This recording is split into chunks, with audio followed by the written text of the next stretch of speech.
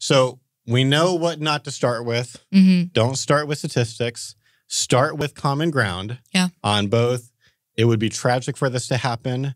And I agree, it will happen to some extent if abortion becomes illegal. Like, I actually don't suspect it'll be a coat hanger abortion thing. I think most of the illegal abortions in the future will be chemical abortions. And so it's a different thing. But still, okay, I'm with you.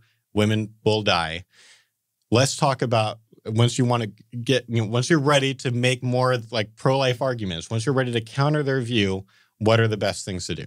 Yeah, so I'm going to draw from Tim's video. It's called Back Alley Abortion in 5 Minutes. Back Alley Abortion Arguments. Oh, sorry. Back Alley Abortion Arguments in 5 Minutes. And we will link that in the show notes, and you can find it on YouTube. But the first part that I would emphasize in the conversation, once we've found some relational common ground, is I would ask them if they believe that there should be any abortions that are illegal. Yeah. And I would point out the problem.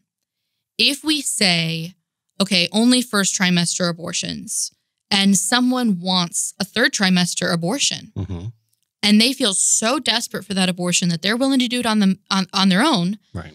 Shouldn't we make that legal? Because this is an extremist argument. You cannot pick and choose.